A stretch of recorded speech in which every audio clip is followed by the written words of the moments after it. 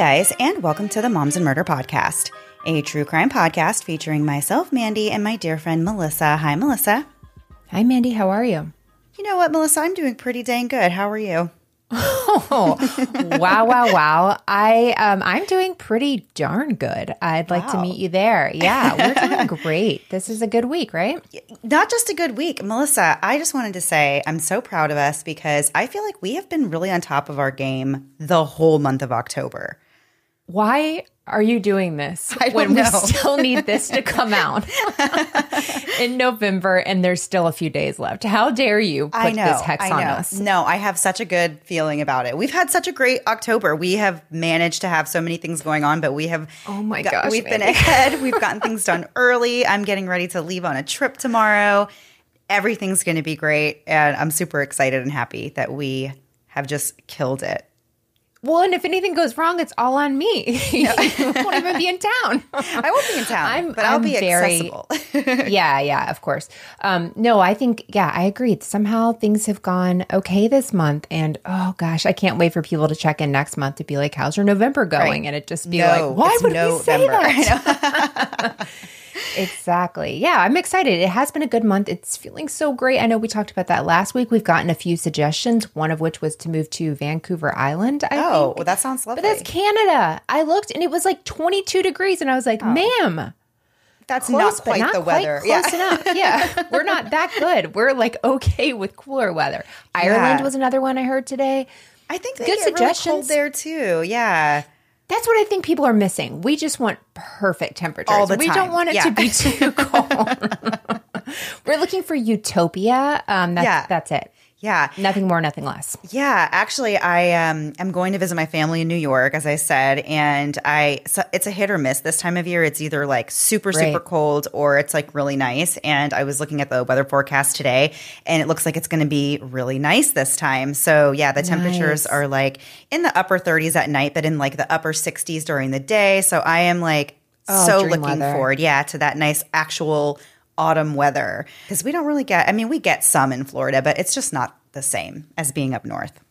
Our dear friend Jillian, I was emailing with her the other day. She sent me pictures of her kids, and Mandy, I was so blown away that there were like fall leaves behind them. Yeah. Like I was like, your kids are adorable, but oh my gosh, you guys have leaves that look like fall. I was like, I've never seen this. This is amazing. Yeah. So what's it like, guys? What's it like? Right. Yeah, seriously. Yeah, so I'm definitely looking forward to going on that trip and seeing my family and seeing some leaves, as you said. That's not something we get to really see here. Yeah. All right, so we will go ahead and get into the episode for this week. This is a wild, wild story, and when I say there's just a lot going on, I really mean there's a lot going on.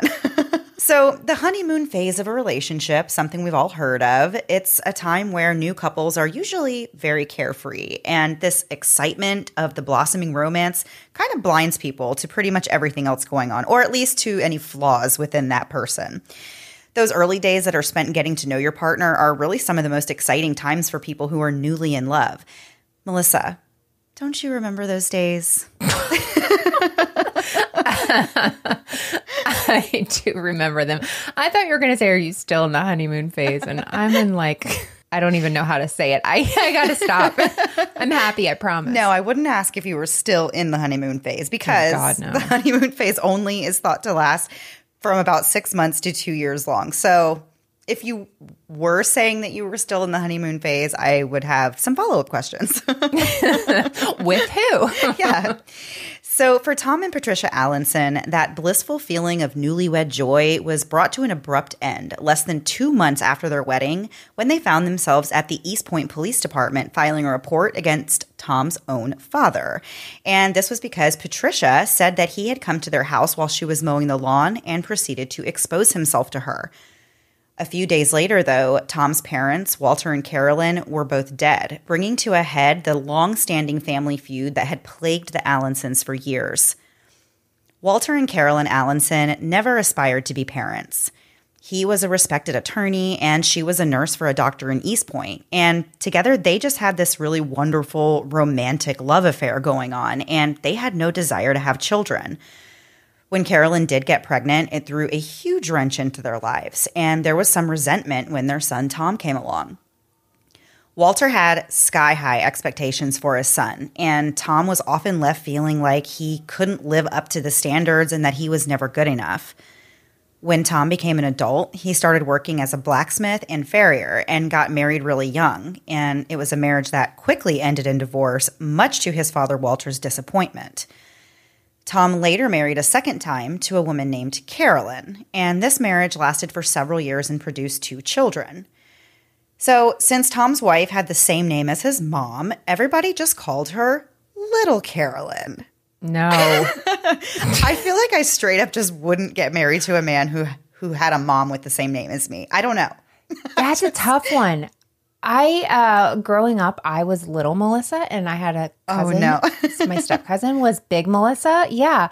Mandy, I have to sorry, this is a total detour, but I have to tell you this thing, and I've been waiting to save it for this part because I saw this word and I was like, oh, this is perfect. At the gym, do you know what someone started calling me the first time they saw me? I didn't ask for this or even asked to speak to this person. Do you know what my name is now every time this person sees me? Well, I know you don't like nicknames, so I can't wait to hear it. Amazon. What? Like Amazonian woman, because I'm so tall. He called me Amazon. I know. And you know what I said? .com.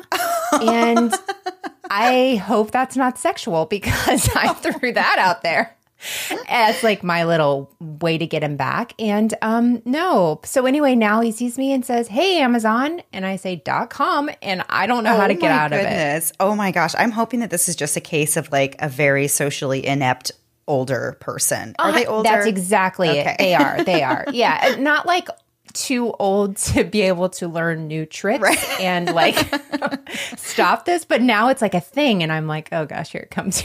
Oh my gosh.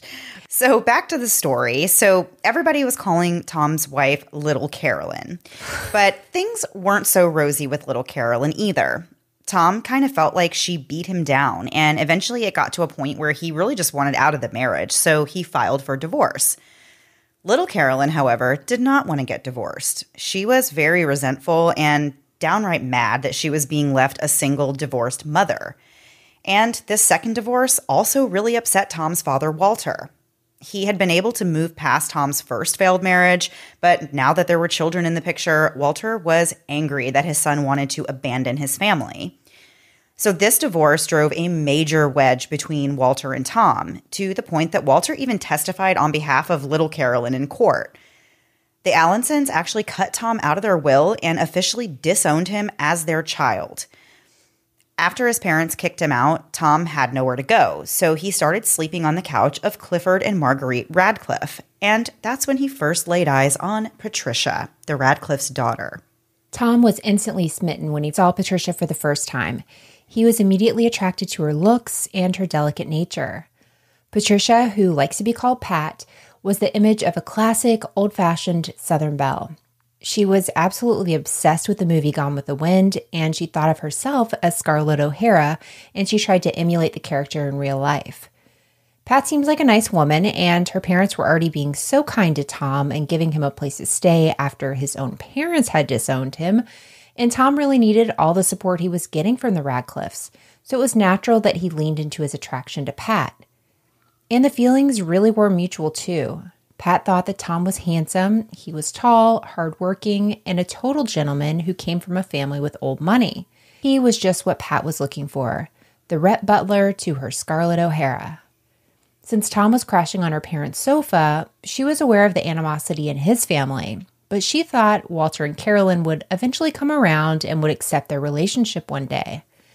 As we said, Walter was straight up angry with his son Tom that he divorced the mother of his children, aka Little Carolyn, which I want to call her Lil Carolyn, but I won't.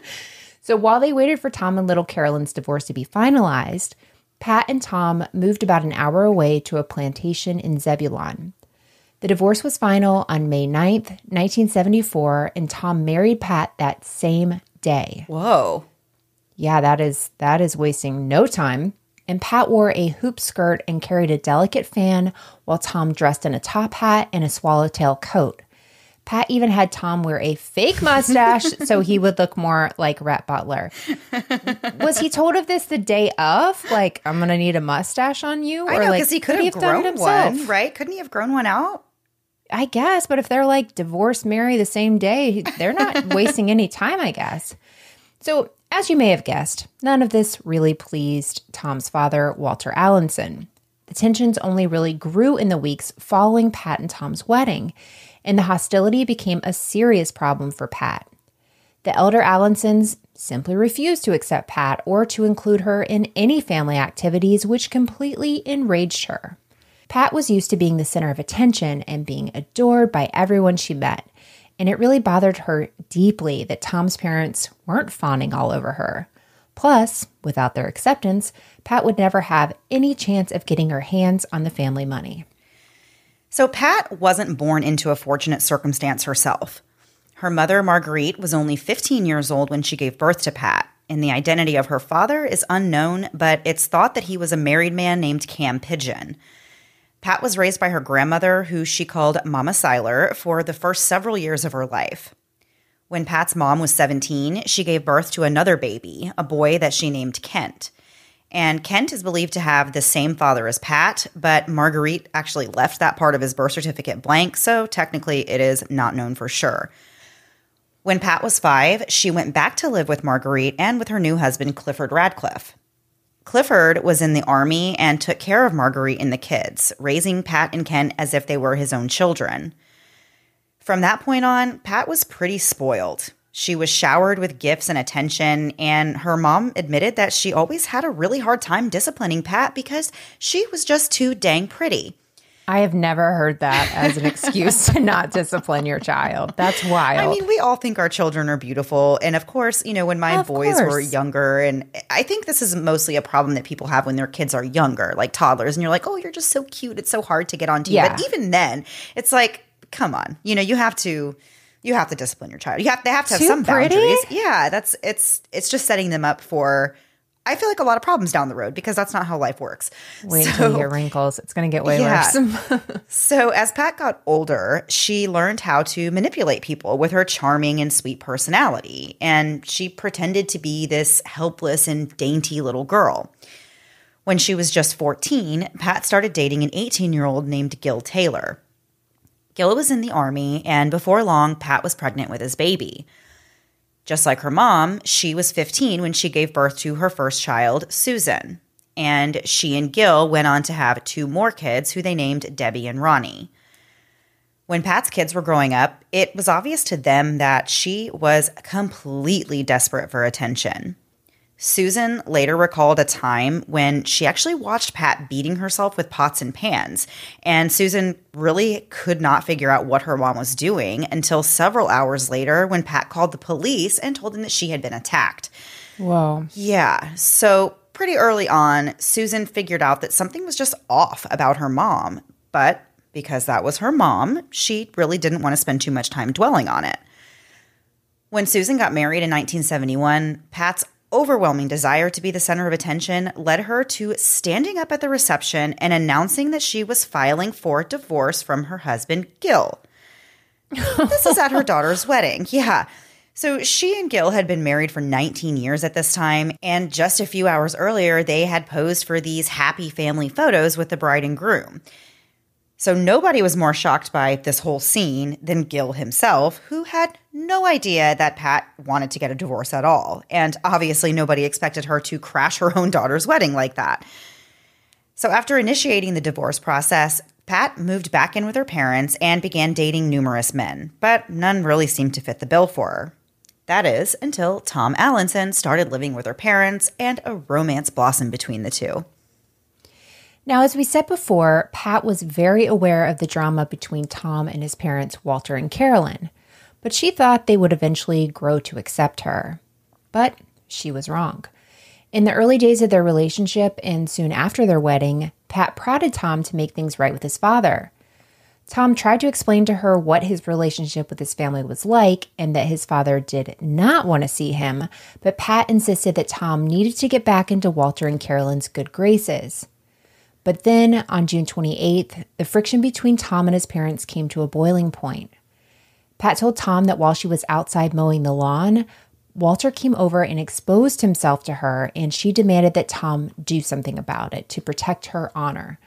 At around 9:15 the very next day, Walter and Carolyn were shot at 9 times while driving near their boathouse on Lake Lanier, which Lake Lanier, every story I ever hear about Lake Lanier is like, and then somebody died, and then somebody died. Oh, I have never heard of that place, and I don't want to know more. That's creepy. Yeah. So neither of the Allansons were actually hit by any bullets, but they did have some cuts from the flying glass. It was determined that whoever shot at them had cut some tree limbs in a nearby area to hide themselves while shooting. So this was very much an ambush. No one was ever held responsible for the shooting, but Tom was the prime suspect after Walter told officers that he and his son had a quote-unquote little trouble in the past. Authorities actually found 2 witnesses that said they saw Tom's truck nearby before and after the shooting took place. And a couple of days later, on July 1st, Tom called his father and they spoke for a little while. We're not sure exactly what was said in this conversation, but it left Walter, quote, visibly upset, end quote. Walter actually went out and purchased a rifle and borrowed a pistol after this call from Tom. Later that same day, Tom and Pat went down to the police station to report that Walter had exposed himself to Pat, and they asked police to charge Walter with public indecency and making threatening phone calls. Tom actually made a comment to Sergeant Charles Butts that if, quote, this kind of stuff kept up, he was going to kill his father, end quote. The East Point police looked into the claims of indecent exposure, but found multiple witnesses that said Walter was at his law office the entire day that Pat said this actually happened. So I don't understand Pat's angle with this, because if she made this up, what was the point? She was trying to get in their good graces so that she would have access to the family money, but then why would you go and accuse your father-in-law of something like that, knowing... Yeah, you can't recover from that. No. So obviously it goes without saying that tensions were at an extremely high level at this point in time, and things really were about to get so much worse. On the evening of July 3rd at about 8 p.m., Tom's ex-wife, Little Carolyn, called the police to say that a burglar was in the Allanson home and that Big Carolyn, older Carolyn, had been shot. Little Carolyn said that Walter was down in the basement holding this burglar hostage at gunpoint down there. Officers had actually already just been to the Allanson home to check things out because Walter had gotten this strange phone call from an unidentified woman informing him that his son Tom was on the way to his house and that he was looking for trouble. So Walter left his office and went home. Carolyn, Little Carolyn, and the grandkids arrived a short time later. Walter went through the house to make sure Tom wasn't there, and there wasn't really much else that the officer that came by could do, so he left. And Walter told the officer that if Tom did show up, he was going to shoot him. And I don't know what things were like back when this story took place, but why are all these people telling police officers that they're going to shoot someone? Yeah, just like openly, they're like, you can actually put that on the record. Right. I don't even care. If I see this person, I'm going to shoot them. Like, yeah. That's twice now that somebody has said that to a police officer. And that just seems so wild to me. So it was only about a half an hour later that Little Carolyn was calling to report that a shooting actually had taken place in the house. Officers rushed to the home to find that both of the elder Allansons, Walter and Carolyn, had been shot. Little Carolyn was hysterically crying on the driveway when authorities arrived, and she explained what happened as best as she could.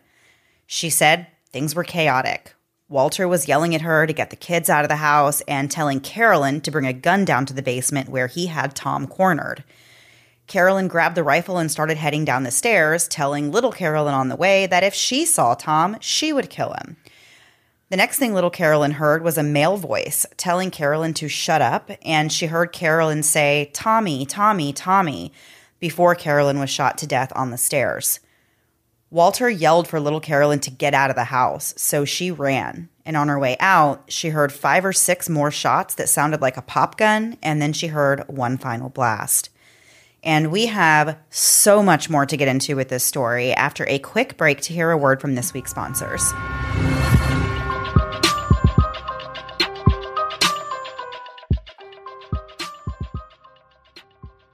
I don't wear shapewear too often, but when I do, I hate it. That was until Honeylove. Honeylove has spent years researching and developing shapewear that's actually comfortable. No longer do we need to feel like a can of squished biscuits when all we want to do is look cute in our new dress. And that's because Honeylove was made with comfort in mind. Honeylove is in its own league when it comes to shapewear. Take their Superpower short, for example.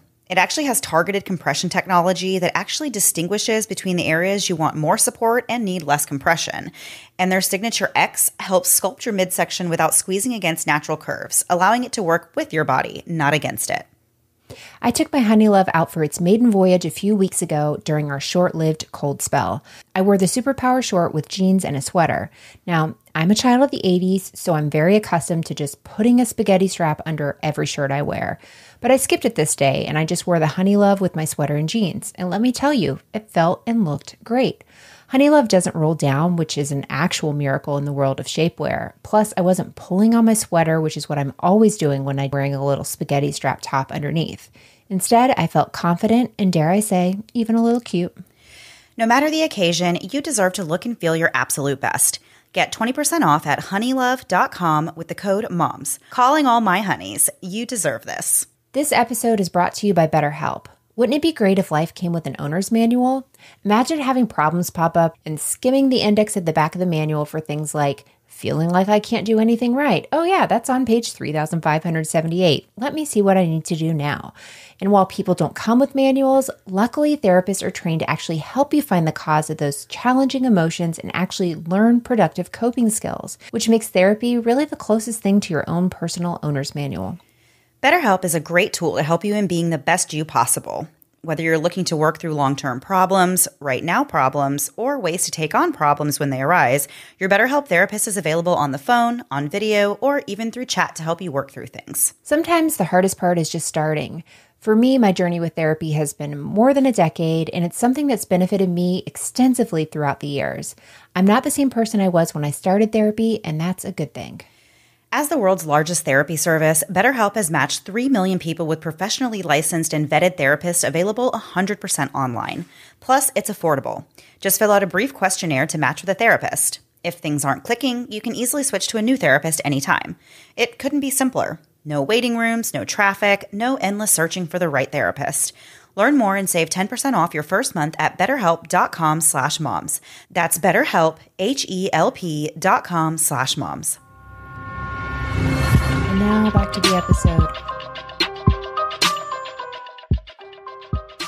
So before the break, we were talking about the murders of Walter and Carolyn Allanson in their home. And so officers make their way into the basement of the home and they find their bodies, but there is no sign of their son, Tom, anywhere. So it appeared that Carolyn, the mom, had been shot while standing on the 4th step. She was shot in the chest with a shotgun from about 10 feet away, causing her to fall backwards on the steps, where she died instantly. Walter had been shot in the face and stomach from about 15 feet away with the shotgun. Investigators found the rifle that Carolyn was carrying down the stairs in the basement, along with the pistol that Walter had taken with him, but the shotgun that was used to shoot the Allansons wasn't there.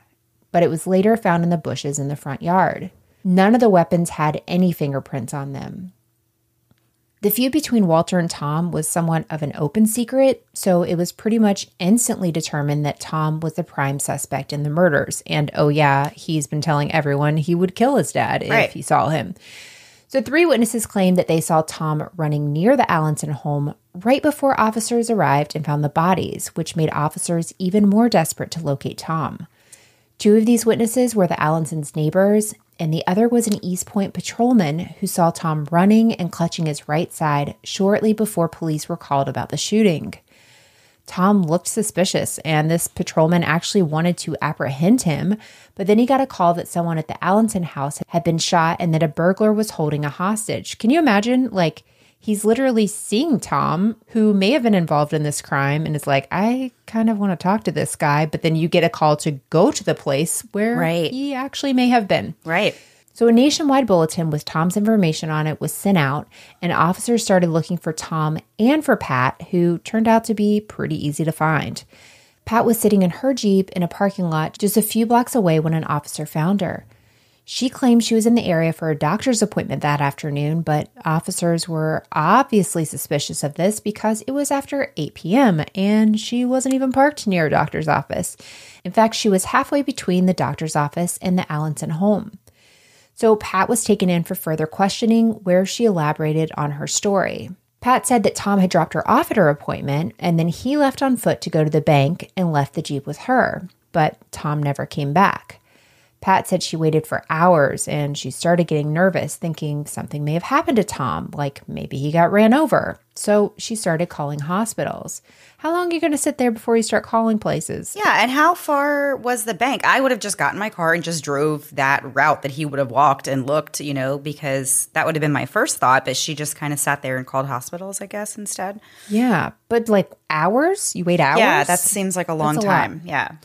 So when she learned that he hadn't been admitted to any of these hospitals, she said she didn't know what to do. And so officers tell Pat that they need to find Tom because they suspected that he had just murdered his parents. Pat acted shocked, and she acted like she had no idea why he would do such a thing. She just simply couldn't believe it. She told the officers how Walter had come to their house and exposed himself to her, and then Walter allegedly called Pat's mother and told her to tell Tom that he was going to kill him. Like you were saying, I've never heard this many people threatening stuff just willy-nilly out in the world. Yeah. So as this interview with Pat went on, investigators kept pressing her for more information. Surely she knew something about why Tom, her husband, would kill his parents. And the more they questioned her, the more she did start to come around to the idea that Tom could have done this. She told them, quote, "I have no choice but to think somehow, in some way, for some reason or another, he either saw them and they said, let's talk, or something, and he went up there. They might have been trying to kill Tom for all I know. That, to me, is the most likely thing. And if somebody tried to hurt him, he might have tried to hurt them in return." End quote. When investigators started asking Pat for more information about her doctor's appointment, she conveniently fainted. An ambulance was called, but they found nothing wrong with her. That reminds me of an episode of King of Queens where he can't remember his wife's boss's name, and he fakes having a heart attack. He's looks at her and he's like, "Look, aren't you proud of me?" She's like, "What is wrong with you?" It's such a wild thing to do, though. Yeah. So while Pat was being questioned, other officers continued to look for Tom. And finally, at about 1 a.m., police got a tip that he was at his home in Zebulon. So officers were able to go there and arrest him without any incident. On the way to the station, officers reminded Tom that he was being arrested for the murder of his parents, to which he responded, quote, "That's about as ridiculous as it can be." He claimed that he never went to his parents' house at all because his father told him that he would shoot him on sight if he showed up, and Tom said he believed his dad really would do that. They also asked him why he left Pat in East Point and never went back to where she was waiting for him. And he said that it was because they had actually gotten into an argument, and so he decided to hitchhike home. When officers brought Tom into the station and Pat saw him, she said, "Tell me you didn't do what they said you did." And Tom paused for a moment and then said, "I didn't do it."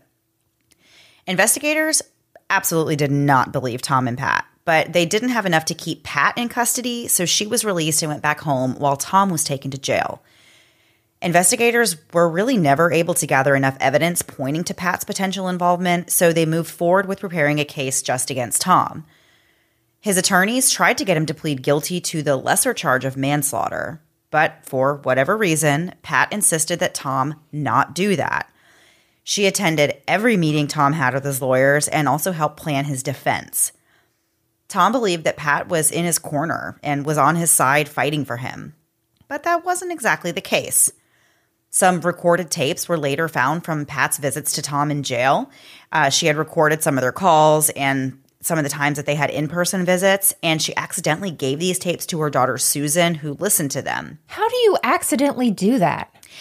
Susan said that the tapes were given to her, and there was a bunch of country and Western music tapes, just different cassettes tapes. This was during the time of cassette tapes. Okay, and so these calls and things were recorded onto a regular cassette tape. And so I guess Pat didn't realize or had forgotten that she recorded onto these tapes, and she gave a bunch of tapes to Susan. And so, Susan thinks that she's going to hear I don't know what exactly Reba's at the time. hits. Right. And instead she is listening to these recorded calls and stuff that her mom has previously made. And and so she said that these tapes were actually very revealing and very disturbing. So in one tape, there was a conversation where Pat was telling Tom that she had brought poison to the jail and wanted him to take it. She actually said, quote, "The only way we can be together is if we're both dead. You take it and I'll go out in the parking lot and take it and we'll meet on the other side." And Tom did not take her up on this. What a wild thing to do. Take it now, lady. I'll take it after you. Yeah, and you know that she had no intention of taking anything. No, but if she could sneak it in, why wouldn't they both take it at the same time? That doesn't make any sense. Why would you wait to go out in the parking lot? Not believing you, Pat. So in the fall of 1974, Tom went to trial for the first-degree murder of his parents. Prosecutors said that Tom was the only person who had a motive. He was upset his parents had disowned him and that they wouldn't accept his new wife, Pat. They were permitted to introduce evidence on the June 29th shooting ambush a few days before the murders, and they said that Tom was responsible for that as well. For Tom's defense, though, they said he had nothing to do with the murders at all, and he wasn't even at the house. He was actually at his grandmother's house, which happens to be next to the Allanson house. The defense said there was no evidence that Tom was actually in his parents' house and that any evidence they had was purely circumstantial. There were no fingerprints or hair on the murder weapons in the basement, and no blood was found on Tom when he was arrested. So according to the defense, the prosecution's case was, quote, "nothing but supposition, innuendo, hypothesis, conjecture, and suspicion," end quote. I actually really like that line a lot. And if I was an attorney, day one, that would be my favorite line. So according to the Atlanta Constitution, Tom and Pat, quote, often chatted head-to-head during the trial and embraced during recesses. They were allowed to eat lunch together at the defense table during the lunch break, which is highly unusual, end quote. Pat was actually seen making faces at the jury, kind of overreacting, and she often fainted in the hallway. Ma'am, get a Snickers. I watched like a little documentary show about this a long time ago. Because we have had this case on our list for quite some time. So there was a while ago that I had watched like a little documentary thing and I forgot that I had already seen it and had already, it kind of jogged my memory. Yeah. But what they were saying about Pat in that documentary, they described her as just being very like over the top, but kind of fake about how fragile she was and how she was just this like really, really demure and like dainty Southern belle, very like just needed other people to take care of her nonstop. And like she really just put on this act. And so I just picture her like doing all these fainting spells and being so dramatic about it. And like, I don't know if that's how it really was, but like that's the image that I got from some of the stuff that I watched. It seems like it. Yeah. If someone's fainting multiple times and nothing's wrong with them, like nothing medically is wrong with them, there's a lot of show being put on here. For sure. So it was later learned that Pat completely undermined Tom's defense. She sat at the defense table as if she was one of the attorneys herself, which is wild. I've never seen that. She wasn't a co-defendant. Why on earth was she sitting there? Tom's real attorney even tried to have Pat barred from the courtroom, but the judge wouldn't allow it. But at least make her move. That's just wild. So the key witness for the defense was a liquor store employee named Kendall, who said Tom couldn't have been at his parents' house when they were killed because he was at the liquor store 2 miles away at 7:48 p.m. And Kendall said he looked at his watch, so he was sure of the time, and he remembered Tom because he asked for change to make a long-distance call. However, during cross-examination, Kendall admitted that he was farsighted and he needed glasses, which he was not wearing when this Tom had come into the store. He also admitted to refusing to make a written statement to police and that he accused the police of harassment after being questioned 8 times. Officers said he was questioned so much because his first 2 interviews weren't very convincing and he wavered in his recollection of the story. That's a weird, I know people say, I don't know about you, but I think we've talked about this before. If I hear a crazy noise, I'll look at my watch and I'm like, all right, it is 8:48 and I heard a loud boom. Let's see what happens on the news tonight. And I just don't see just a random person coming in the liquor store and you looking at your watch and that to me isn't so memorable that you would remember the time days later after you're being questioned. I can't imagine it was the same time. So back to the story. Pat's mom, Marguerite, testified for the defense that Pat called her on the night of the murders at about 7:25 p.m. and said that Tom had taken off on foot to go talk to his grandmother, who again lived next door to the Allansons. In an attempt to prove that Tom was not the shooter that shot into his parents' car on June 29th, the defense brought in a Barnesville gas station employee who said that Tom and Pat stopped for gas at the station where he worked between 10:15 and 10:30 that morning. And so this gas station is about 100 miles away from Lake Lanier, nearly 2 hours of driving time. So there would be no way for Tom to have been there to shoot them at 9:15 a.m. But on October 18th, after deliberating for just over 2 hours, the jury found Tom guilty on 2 counts of murder. He was sentenced to concurrent life terms. As he was being led out of the courtroom, Pat said, "Tom, I love you." After Tom was put behind bars, Pat became close with his grandparents, who are known as Paul and Nona Allanson. Unlike Tom's parents, his grandparents had not disowned him. They were both very elderly, and Nona had suffered several strokes that left her unable to fully care for herself. So Paul was doing a lot of the caregiving while he himself was also very aged. They had a daughter named Jean who came over and helped when she could. But their relationship with Jean actually kind of took a little decline after Tom's trial because Paul and Nona fully supported Tom, and they didn't believe that he shot his parents. Jean eventually stopped going over there to help them, and as a result, Pat took on the responsibility. But it wasn't long before both Paul and Nona were dead.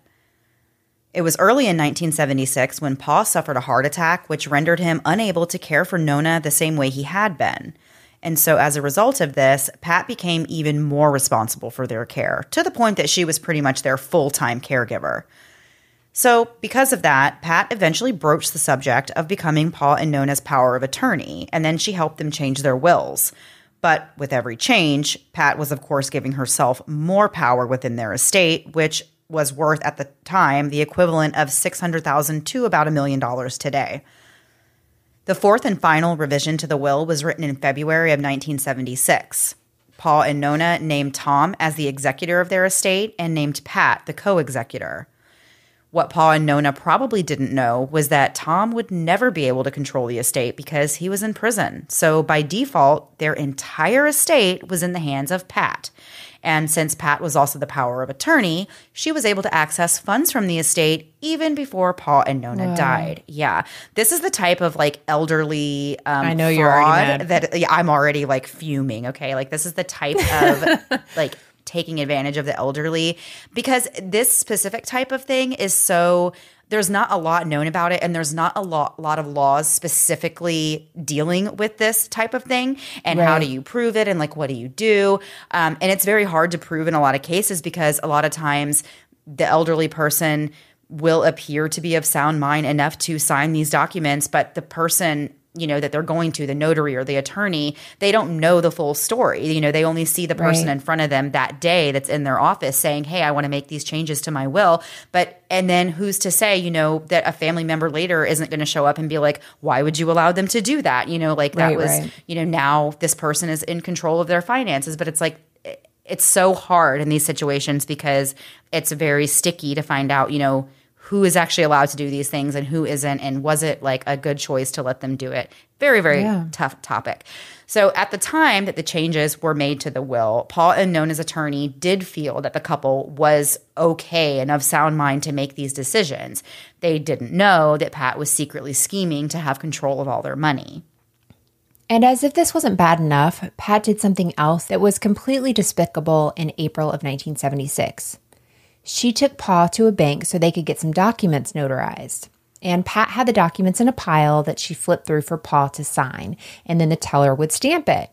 But no one realized that one of the pages was completely blank except for the spot where Paul was to sign, and a notary would stamp the page at the bottom. Pat then takes this blank notarized piece of paper, stuck it in the typewriter, and typed out a 5-page confession where Paul was claiming responsibility for killing Walter and Carolyn. The letter said that Tom, his grandson, was innocent. This is diabolical. Can you imagine? Absolutely unhinged, insane. This is one of the craziest things I've ever heard of somebody going to this length. Absolutely. So it's just the worst of the worst for sure. So the letter detailed how Tom had been in the basement when the shots were fired, but he was somehow miraculously unhurt. And Pat then puts a letter into a sealed envelope, and she gives it to the attorneys that drew up Pa and Nona's wills. But this envelope has a note on the outside that says, "Do not open until I pass." So the attorneys didn't open the envelope until a couple months later in June, when they got word that Pa was unconscious in the hospital, clinging to life. Pat had called the family doctor on June 13th because she allegedly could not wake up 79-year-old Pa. The doctor arrives to find Pa in a comatose state. And Pat said that he had been drinking whiskey and taking medications, and she gave the doctor an empty bottle with no label on it that Pa allegedly was drinking from. So when Pa's attorneys found out he was in a coma, they opened the letter and read the forged confession. They did not give the confession to authorities. Meanwhile, Pa was being treated as an overdose patient, but his daughter Jean was not convinced that her dad was sick because of alcohol. She said he didn't even drink whiskey, and he only took his medication reluctantly. So she asked doctors to test him for poisoning, which is so smart. If they weren't coming up with this on their own, for her to be like, "This isn't right, I want you to do more testing." So 15 days later, the results were in. Pa had nearly lethal levels of arsenic in his system, consistent with chronic poisoning over a period of time. In light of this new development, authorities hospitalized Nona out of caution and worry that she too had been poisoned. And so Pat finds out that Nona's going to be checked in, and she tries to object and stop this whole thing from happening. Nona was eventually determined to have dangerously high levels of arsenic in her system as well. And when Jean found out that her parents had been poisoned, she contacted the prosecutor who prosecuted Tom for the murder of his parents. And somehow we still have more to get into. And still we'll get so into much it more. after one last break to hear word from this week's sponsors.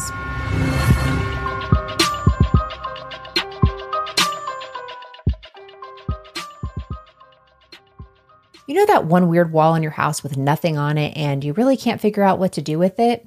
Yeah, me too. Thankfully for me and for you, canvasprints.com has the answer. Canvasprints.com allows you to create quality canvas prints at truly affordable prices, and it's honestly so easy to use.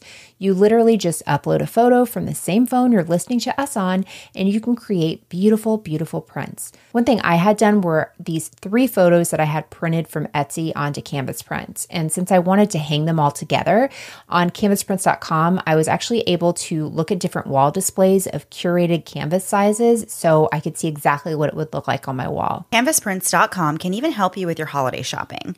If you're looking for the perfect customized gift for someone in your life, you want canvasprints.com. Take that one photo in your phone of your family actually all smiling at the same time and put it on a mug or a mouse pad. Or take a sonogram picture and turn it into a photo puzzle for the new grandparents. The only thing you can't do is put an unflattering picture of your sister onto coasters, because that's sort of my thing. Shipping was so fast when I ordered these sister coasters, and I already received them and gave them to her as an early Christmas gift. Right now, canvasprints.com has a special offer just for our listeners. Go to canvasprints.com and use code MOMS25 to get 25% off your entire order of canvas prints, canvas wall displays, metal prints, photo tiles, photo blankets and pillows, and much more. Why not start and finish your holiday shopping early with this amazing offer? That's canvasprints.com and use code MOMS25 for 25% off your entire order. With one of the best savings rates in America, banking with Capital One is the easiest decision in the history of decisions. Even easier than deciding to listen to another episode of your favorite podcast. And with no fees or minimums on checking and savings accounts, is it even a decision? Get started today. It only takes about 5 minutes to open an account with Capital One, and there's no minimum to open and keep your account. That's banking reimagined. What's in your wallet? Terms apply. See CapitalOne.com/bank. Capital One N.A. member FDIC. It's been a while since I've had a baby of my own, and some days I miss it so much. The baby cuddles and baby smiles, but when it comes to diaper rashes, not so much. I remember the first time my oldest had a diaper rash, I was really devastated. Here's this tiny thing totally dependent on me, and now she's fussy and obviously uncomfortable, and I'm supposed to have the answers. Well, with time and treatment, it went away, but what I really wanted was to avoid it altogether. And now, baby butts rejoice. New Huggies Skin Essentials are here, a brand new dermatologist-approved line of diapers, wipes, and pull-ups training pants, all designed with baby's sensitive skin in mind. The wipes are thick and have zero harsh ingredients for a great, gentle clean. Pull-Up Skin Essentials has got your big kid covered too, with a training pant that's ultra soft and breathable to help protect sensitive skin throughout potty training. Whether you're a first-time parent or a seasoned pro, make it easy on yourself and your baby with Huggies. Learn more at Huggies.com. Once again, head to Huggies.com to learn more. Hey guys, as you know, I'm someone who loves knowing a little about everything. I love the news, I love entertainment, I love it all. But sometimes I don't have enough time to get all the information, all the little details and the minutia of everyday news because my goodness, it's constantly going.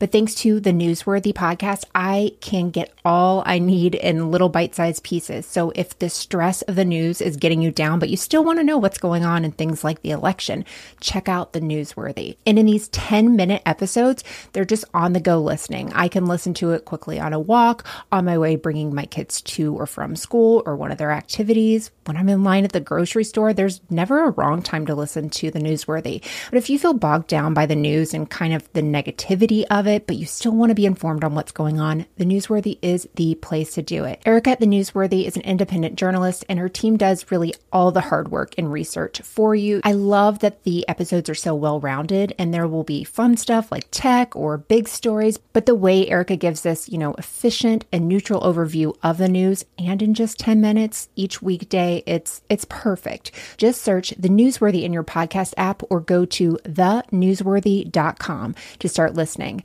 Again, search for the podcast The Newsworthy, 2 words, The Newsworthy, to make staying informed easier and more enjoyable every weekday. And now back to the episode. So before the break, we have already covered so much. We've talked about the murder of Walter and Carolyn Allanson and how their son Tom has been convicted of that murder. And now we're digging deeper into the story and finding out more about Tom's wife, Pat Allanson, who has a little bit of a history and maybe a little bit of a dark side herself. She's now been caught poisoning Tom's grandparents, who she for some reason was taking care of after he went to prison. And so after Paul and Nona's attorneys found out that there was poisoning involved in this, they turned the confession letter over to the police. The confession letter that, of course, was not real. This was the one that Pat had forged and had a notarized piece of paper, just crazy banana stuff. So right away, when the investigators see this letter, they knew that Paul didn't write it. For one thing, the letter was dated April 19th, but the notary stamp was for April 16th. So it was immediately suspicious that these dates didn't match because why would something be notarized before it was even written? Pat told officers that Paul had actually dictated this letter to her as she typed it out, but she didn't have an explanation for why it was notarized prior to being written. Isn't that just a dumb Pat mistake? Why didn't she just date the same thing? Definitely just a dumb Pat mistake. Yeah, she definitely just wasn't thinking that the notary stamp had a date on it, or she didn't look, or she was just in her haste wanted to type this letter out a few days later, put the wrong date on it. Good. I'm glad, but yeah, crazy. So Paul actually started to recover from his poisoning, and investigators were able to speak with him a lot more regarding this letter, and they confirmed what they already thought, that Paul was innocent and had nothing to do with the murder of his son and daughter-in-law. Paul then signed an affidavit for the DA's office officially claiming that the letter was, quote, procured through deceitful and fraudulent means, end quote. Pat was arrested on August 6th and charged with 2 counts of attempted murder. Less than a year later, on May 2nd, a jury was selected for her trial. The prosecution actually had a pretty weak and circumstantial case, so they sought out just to prove 3 things. 1, Pat had access to Tom's grandparents. 2, she had the ability to poison them. And 3, she had a motive for doing so.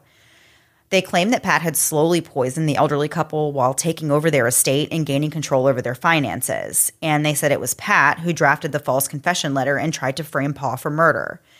Then, when Pat thought she had everything sorted out, she poisoned Paul one last time, hoping that it would kill him. In Pat's perfect plan, the police would read the fake confession after Paul's death, and they would just magically release Tom from prison, and they would go off and live happily ever after, $200,000 richer from the estate.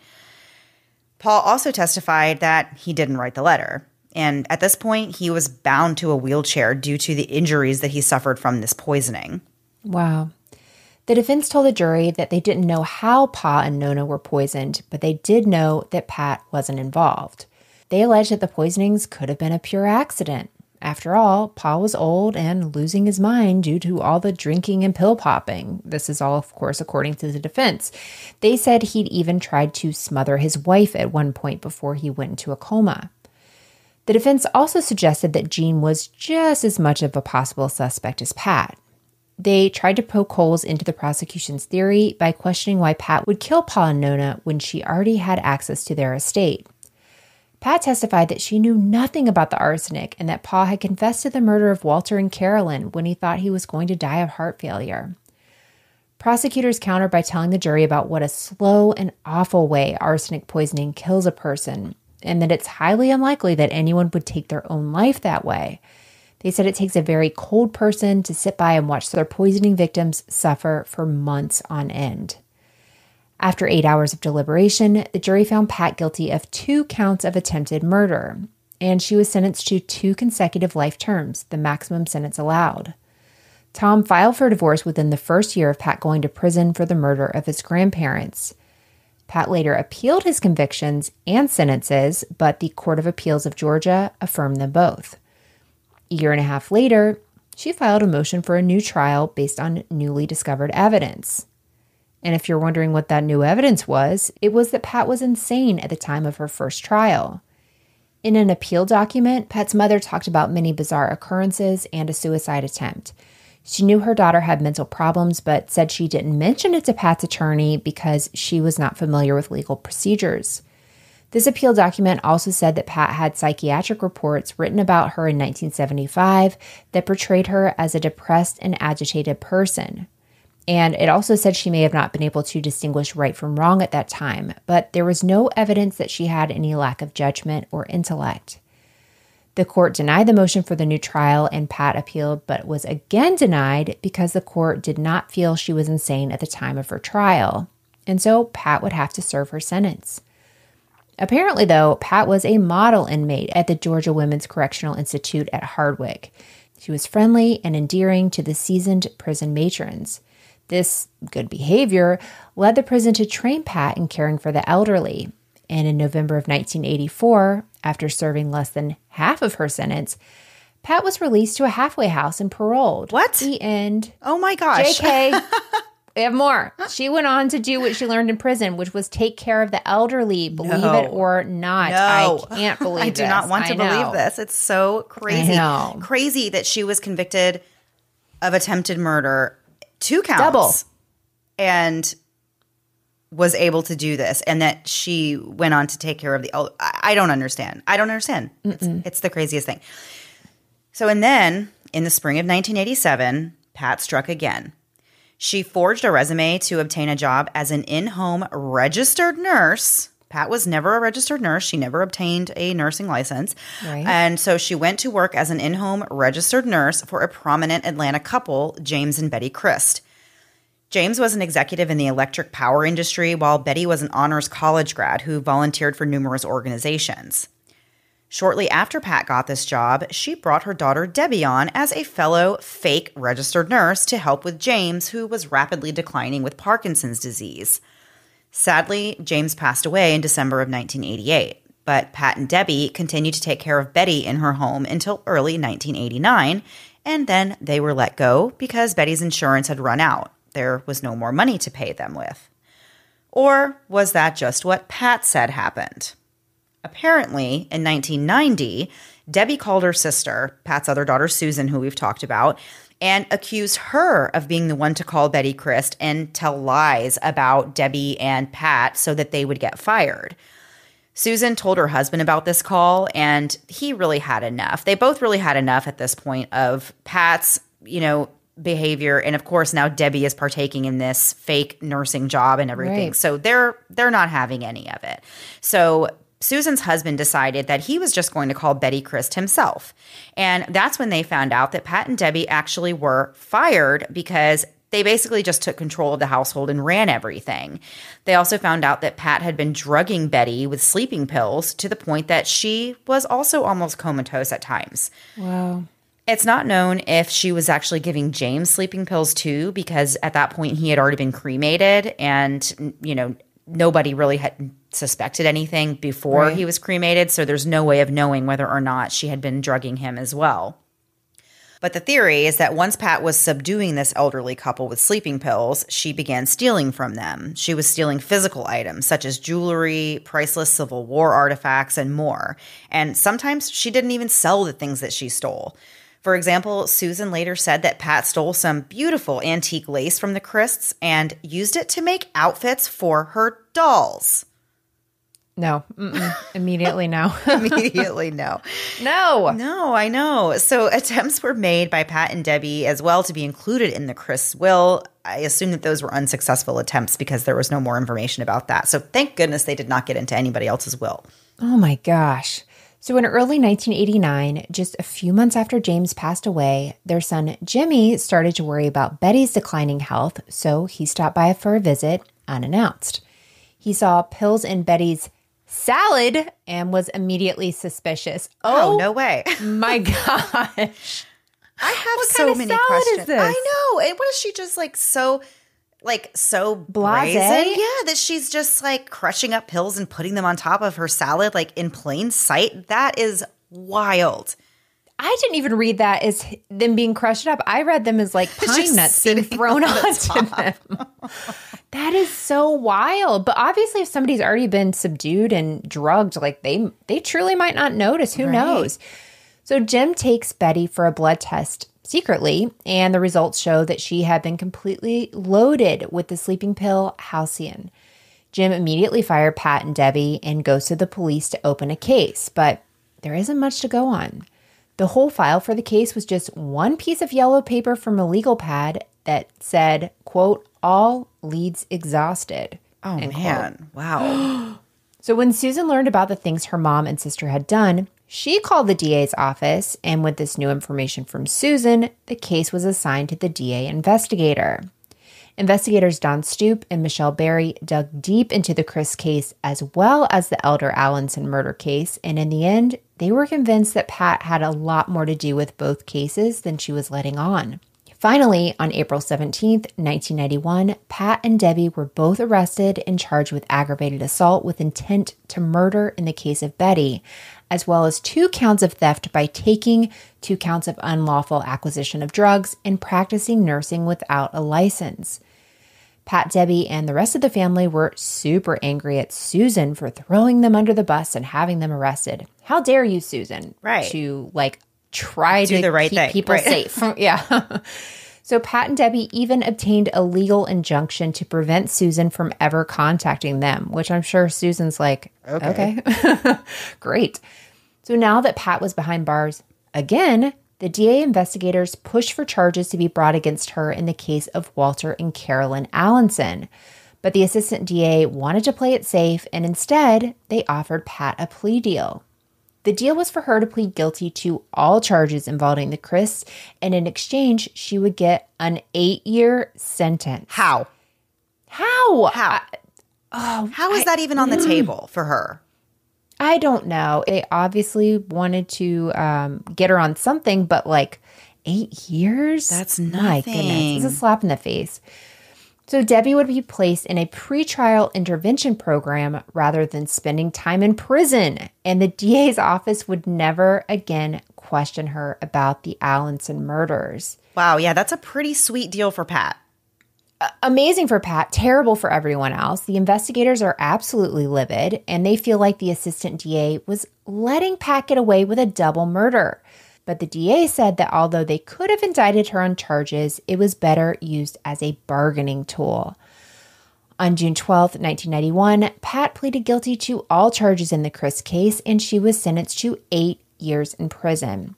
And despite her second set of convictions, Pat's parents continued to be protective of her. Meanwhile, Tom Allanson had been paroled back in 1989, and now that investigators were aware of Pat having these multiple attempted murder convictions, they wanted to go and speak to Tom.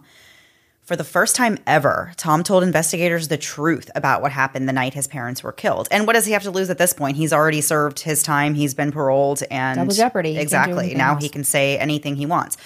So Tom admitted to being the one who pulled the trigger, killing both of his parents. But he said that it was, in fact, in self-defense. Tom went to his parents' house that day, hoping to talk to his mom about reconciling with the family. He chose to go over there at that time because he knew that his father was still at work and wouldn't be home for hours. When Tom arrived, nobody was home, so he went down into the basement to wait for his mom. And that might seem like a strange thing to do, but he said he hid in the basement just in case his dad came home early because, as we said before, Tom was a little paranoid and extra cautious because the last time he saw his dad, Walter, he said he would kill Tom if he saw him again, and Tom believed it. While Tom was in the basement, everyone showed up at the house: his mom, his dad, little Carolyn, and his kids. The anonymous woman who called to alert Walter that Tom was on his way over is believed to have been Pat. And she, of course, was intentionally trying to set up a confrontation between Tom and his dad by getting them both to the house at the same time. Walter took his pistol and went downstairs to look for Tom, who was hiding in the cubbyhole in the basement. Tom said that Walter fired shots at him, emptying the pistol. And so Tom backed into the cubbyhole and realized that by some twist of fate, his father actually had hidden a shotgun in there. So Tom grabbed the shotgun while Walter yelled up for Carolyn to bring down the rifle. As Carolyn was making her way down the stairs with the rifle in hand, she fired a shot towards Tom, who then fired back at her instinctually, hitting her in the chest and killing her instantly. At that point, Walter made a move to grab the rifle and aimed it at Tom as he was trying to flee the house. So Tom fired the shotgun as he ran and hit his father twice. Tom then ditched the gun in the bushes as he was running from the house. He told the investigators that over time, he had come to realize how Pat was actually the one who manipulated this entire situation. It was she who had prodded him to go visit his parents after they said they didn't want to see him. She, of course, lied about Walter exposing himself to her, and she made this anonymous call to warn Walter that Tom was coming over. She pretty much orchestrated everything except for pulling the trigger. Now, before you go thinking that Tom's story sounds absolutely insane, the evidence actually backs up exactly what he said. Tom stated that his father shot at him 6 times and emptied the pistol. There were 6 bullet holes in the wall surrounding the cubbyhole, and there were only 6 casings from the pistol found. Tom also said that his mom fired the rifle once and he fired the shotgun twice, and the evidence confirmed those statements as well. In the end, authorities believed Tom's story. They already thought Pat had more of a role, but they weren't exactly sure what she had done. But now it was obvious that she was the mastermind. It just didn't end up the way she hoped. Anne Rule actually wrote an extensive book about this case and presented a theory that Pat set up the murder of the Allansons in hope that Tom would also be killed in the gunfire. With Tom gone, Pat could move on and find a husband who actually had access to money. You know, I actually can get behind that theory that she was actually hoping Tom would have been the one to get shot.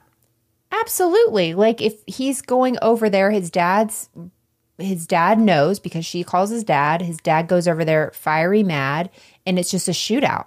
Yeah. Of course, that's what she thinks would happen. If Tom hadn't found that shotgun, that's what would have happened. Right. So after Tom is paroled, he marries his childhood friend named Liz and becomes a born-again Christian, which he said ended up helping him come to terms with murdering his parents and in forgiving Pat. Anne Rule's book, Everything She Ever Wanted, was released in 1993. Anne actually spent over a month in Atlanta conducting interviews and spent more than a year researching and writing the book. Even still, Pat's mom says the book is full of untruths, specifically regarding her. Pat was not interviewed about the book because, according to her mom, she was too sick to talk, paralyzed from 2 strokes, and bound to a wheelchair. Tom, on the other hand, loved the book and he praised Anne's work. Tom found the book incredibly accurate and said the book even helped him see things more clearly. Tom said he really just wanted to make Pat happy, but nothing made her happy.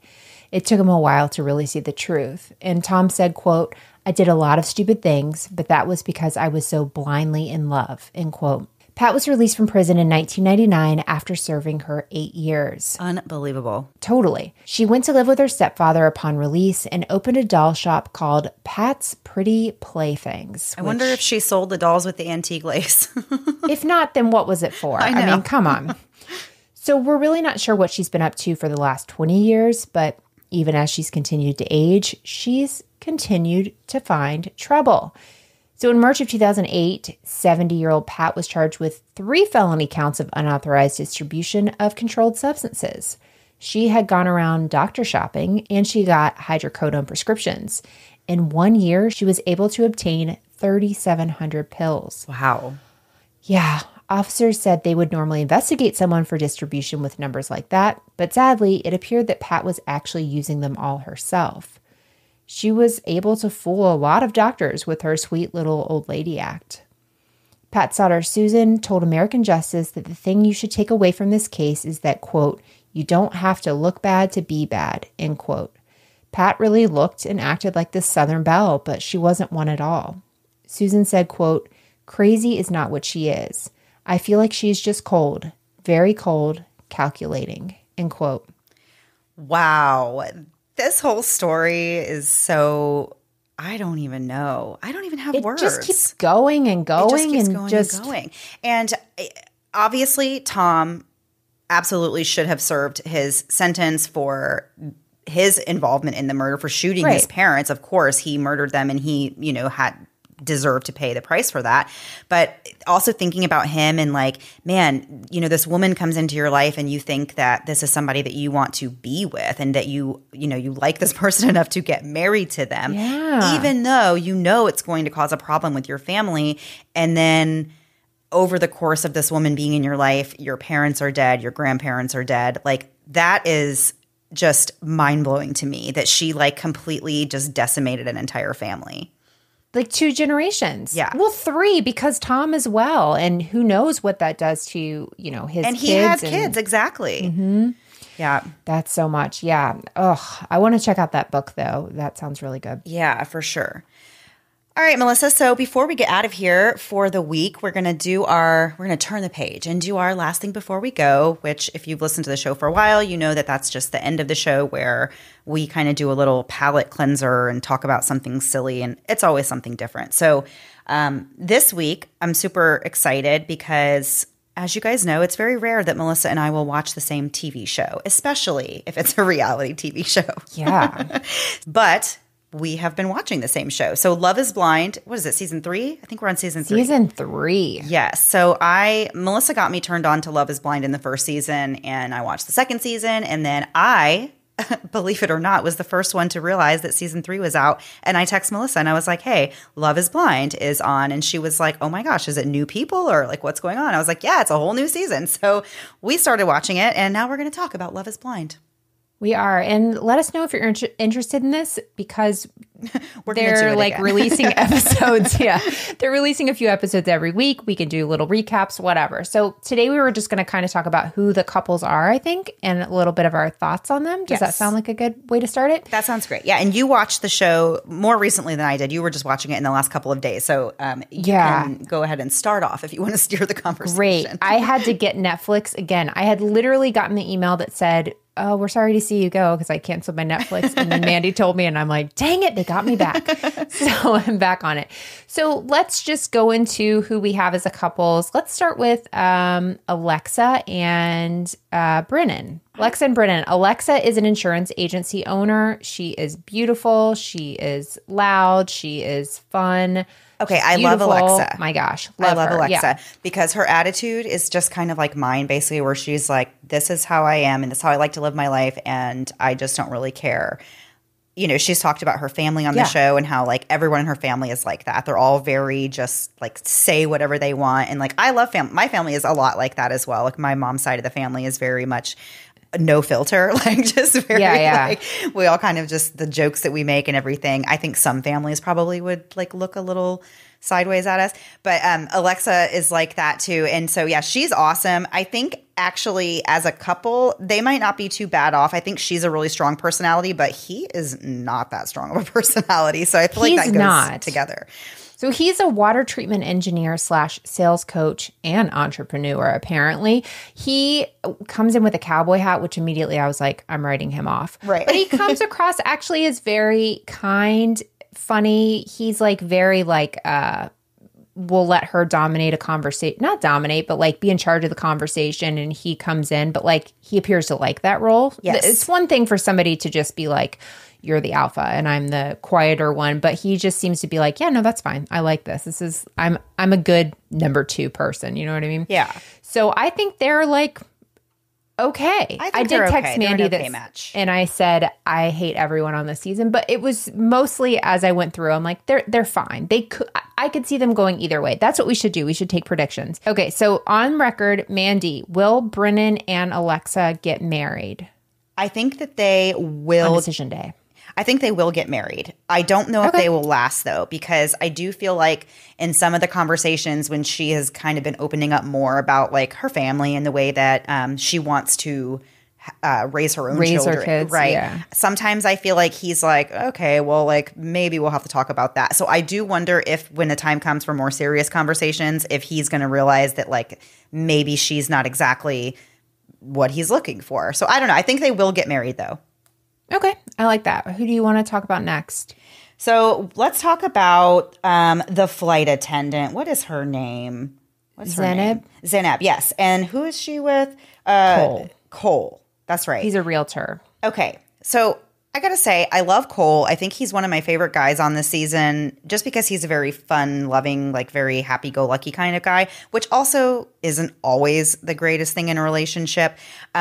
I don't think that this is a good match for a couple because she is way too I don't know. She's been through a lot. She lost her parents at a very young age. She did. Yeah. I think she's very structured though, and very like she likes things her way. And I feel like she is not laid back at all. And I feel like Cole is super laid back. So I don't think those two are going to make it personally.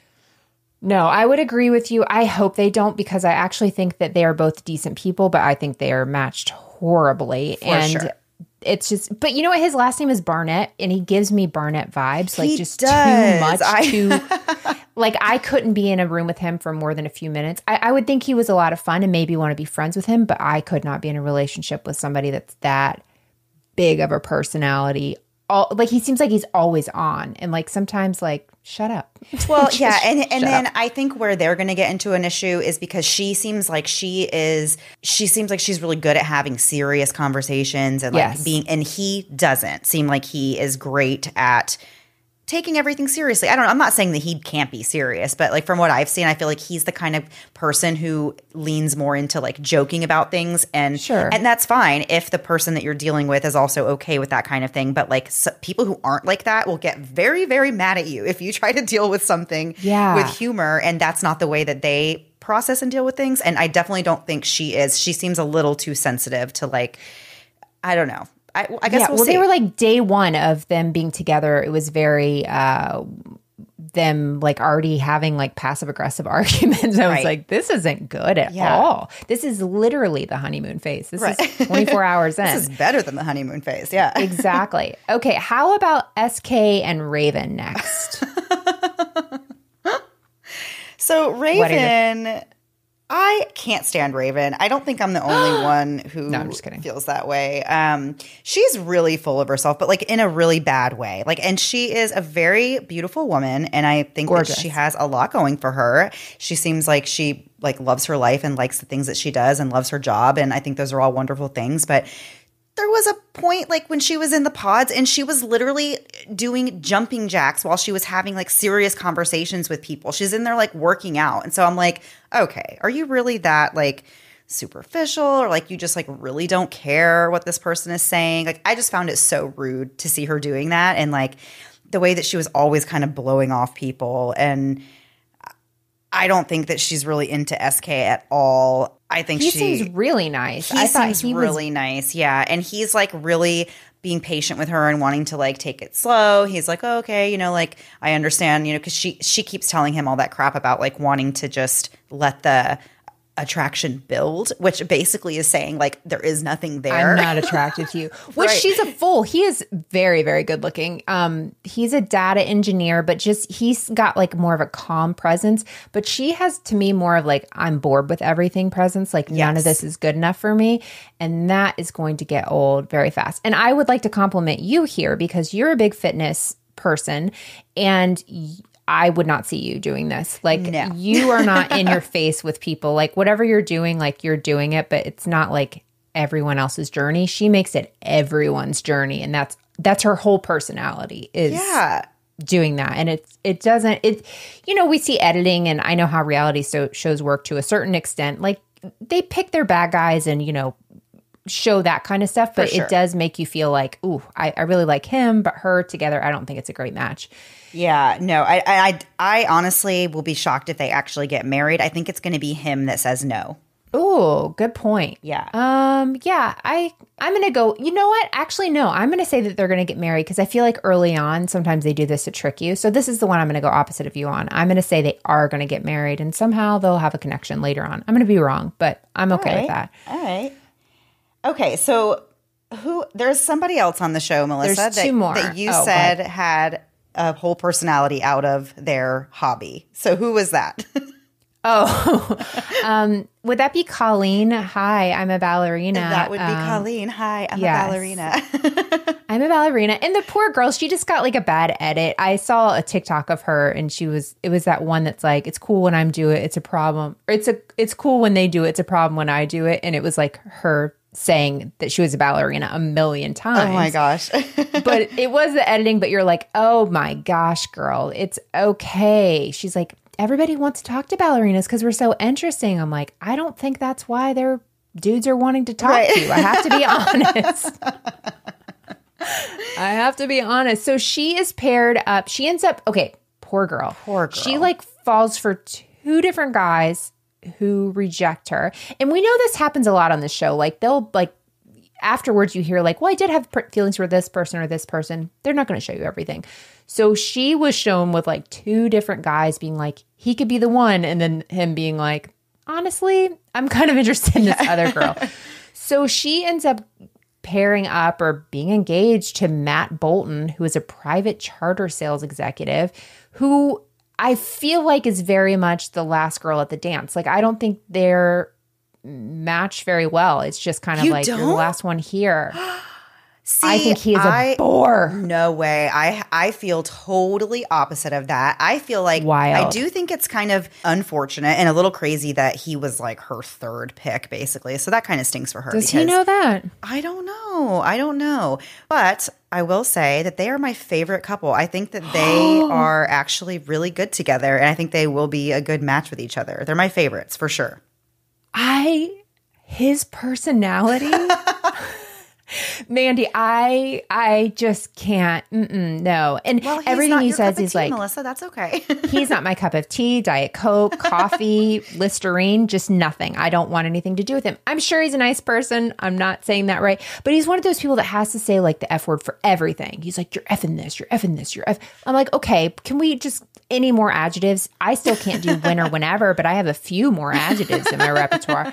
So it's just like, I'm like, okay, but I'm not feeling it. But I'm excited that you think they're great. I hope they get married to take me out of my misery and the two of them can just be happy forever. I don't care.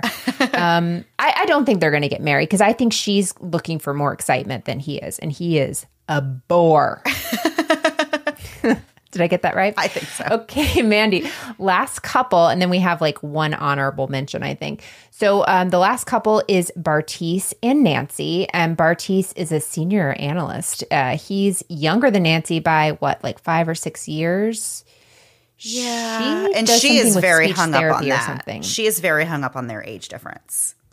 But can I be honest? Anybody that says, I'm so mature for my age, and everybody's like, dude, it doesn't even matter. You're like, what age are you? Who cares? You're like so cool. I wish you were my guy. I wish I could marry him. No, I will definitely go on the record and say that if I was her age, was she 34, and it was a 25-year-old man, I probably also would be a little apprehensive about that. I don't think I would give the time of day to a 25-year-old. No, nor should you. No. whatever works for people, whatever works. But this coupling, I don't think works. I think I don't either. I think he wants something better, and he does. And she's great, right? And speaking of what he wants better, like he also had like a little fling with Raven, who we said was the fitness addict who does jumping jacks while having serious conversations. It was actually with Bartice that she was doing that, but they had like a connection in the pods. And after the fact, like when they had like a little cocktail hour where they all got to meet each other and see each other for the first time since they got coupled up, and all Bartice could talk about was how hot he thought Raven was. Like, that's all he said. To Nancy. Like, yes, and saying it to Nancy about, like, how good-looking Raven was and how, like, that's the kind of girl that he normally would go for, like, in the real world. I'm like, why are you saying this to the person that, like, you chose as your, like... Where it made me livid is when he said to her, does it bother you that I'm being so honest with you? Yes, like, it does. Actually, you're just being rude. It's like, rude, yeah. No. Yeah, and they had one point where he was just talking to, like, the camera, like it was just a single shot of him talking, and he was literally like foaming, like drooling at the mouth, like talking about Raven, and he was like, oh, and she's got a great body, and she had that tight dress on, and like talking about how he was like checking her out at the cocktail party and everything. And but both of them, and like honestly, I liked Bartice kind of in the first episode or two, but then like by the end of the third episode, I was like, no, he's just as bad as Raven to me. I wish they would have gotten paired up together because I feel like there would have been so much good drama if they had been like living together. Oh, yeah. I thought you were going to say if like they were going to be a good couple. I'm like, no, they would be a terrible couple. Horrific. I love it. So, Mandy, we have to give – okay, so you think, yes, they will get married. No, they will not get married. I do not think that they are going to get married. Yeah, I don't either. I could honestly see no one getting married this season, if I'm being perfectly honest. Somebody will, though. Honorable mention goes to Andrew Liu. He is a wildlife photographer. He's traveled everywhere. He does everything. He's so great. He's wonderful. You're lucky to be in a room with him. Even thinking about him, Mandy, he at one point is kind of paired up with Nancy. It seems like they have a thing. But Mandy, explain to us what happens when Nancy says this isn't going to work and Andrew's going home. Oh, I forget what happened. Did I miss Mandy, that part? Here's what happened. You didn't forget this part. He is getting like his exit interview with Netflix or whatever, the producers. And he takes out a bottle of like Visine or whatever, squirts it in his eyes and starts talking. He goes, are you guys rolling? They're like, yeah. So he squirts tears in his eyes. He's like, is it okay if I do this? Yeah. And the producer's like, yeah, if your eyes are bothering you, go ahead. And then he says something stupid and then he does it again. He doubles up on his tears and looks into the camera and he's like, I just really never thought a girl would ever make me cry. And he thought they were going to edit around that and they didn't. And that is why they are amazing. Hilarious. Yes, so good. Yeah. So when he was in the pods, like he wasted no time letting people know like exactly what he was into intimately. Which is himself. Oh, that too. Yeah. But he also like went like, honestly, I told Melissa, I was like, I feel like I was just assaulted through the TV. Like some of the stuff this guy was talking about, like I was like, wow, this is not pod conversation. This is like face-to-face. This is not pod appropriate. Face-to-face conversation. And because then like, what if you're saying all these weird things to like these like sexual things to someone and then like you meet them and you're like, oh, I wish I didn't say that to you. It was so, I mean, it is, I guess we should back up and say if you've ever seen these show, these people have never seen each other in their lives and then they get engaged at the end and honestly chaos ensues. But yeah, it was so like, I was so uncomfortable watching him talk about these things. And I was like, Netflix, aren't you going to put a new rating on this episode or something? Because something's going on here. So yeah, it was, I'm not sad to see him go, but I know we see him again because, they always bring people back for drama, which thank you. I appreciate. I'm here for all of that. But so far, I just think it's not the most exciting season yet. But yeah, it's not the most exciting. But I still think I'm into it. I am too. Oh, I'm still going to watch it. I think the next episode is November 2nd, maybe, or I don't know. I think there's some coming out tomorrow, the 26th. Oh, that's what it is. Yes, 26th. So catch up, and then we will report back next week if you guys enjoy this. And even if you don't, we probably still will because we have a few last thing before we go to go for the year. So Anyway, before we go, though, we are going to be playing a promo from our friends Dr. Scott and Dr. Shiloh. They are with LA Not So Confidential, which I love that podcast name. And the podcast, they actually know what they're doing. Their show is funny, and you can listen to them, but don't leave us because clearly they're more qualified. But they'll even break down like new documentaries and stuff, and coming at it from their psychology and pop culture, and just it's a really fun show. So you should definitely check it out. Awesome. All right, guys, that is it for this week. We will be back next week, same time, same place, new story. Have a great week. Bye. Settle in for an evening of mystery, mayhem, and exploration of the dark side of humanity. I'm Dr. Shiloh, a former cop. And I'm Dr. Scott, a former Hollywood casting director. Now we're both forensic psychologists working in Southern California. Are you fascinated by the twisted minds that commit criminal acts? I want to kill you, Mommy! Do you ever wonder, how could they do that? In each episode of our podcast, LA Not So Confidential, we dissect the nexus where true crime, forensic psychology, and entertainment meet. Dee Blanchard was exaggerating her daughter's medical condition for financial gain. We serve up fascinating cases viewed through the lens of human behavior. Why is your brother afraid of you? Because I hurt him so much. Delivered with our signature gallows humor while examining the actual diagnoses and dishing on the media portrayal. The kids are my life. Subscribe to LA Not So Confidential anywhere you go for podcasts. Come and join us for LA Not So Confidential. Trust us, we're doctors. Thanks so much for listening to the Moms and Murder podcast. Make sure to check back with us next week for a new episode. You can also find us at momsandmurder.com, where you can connect with us via social media. Please make sure you subscribe and give us 5 stars, because giving us 4 stars would be a crime. Thanks so much.